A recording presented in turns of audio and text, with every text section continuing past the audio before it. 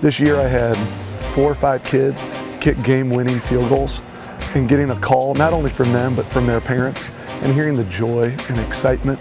You'll never believe what I just did.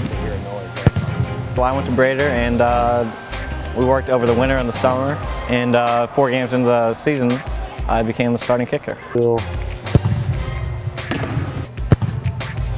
You're finishing cutting across the ball, finish to your target or a little bit right of your target. I get a lot of guys who are former soccer players or who didn't make the soccer team and are now trying to kick.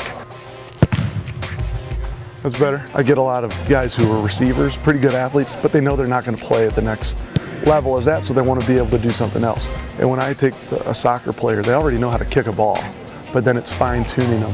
And we work so much on technique, making sure they're not over-rotating and walking through all that stuff, giving them the confidence that when they go out there, they're not going to fail the first time. I didn't get results at first, but you know, he encouraged me, and he does all the other punters and kickers that go to him, to work on your own as well.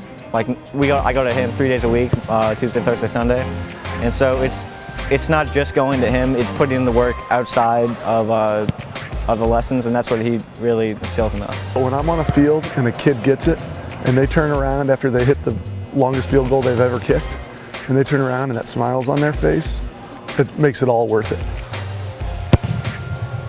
Nice ball.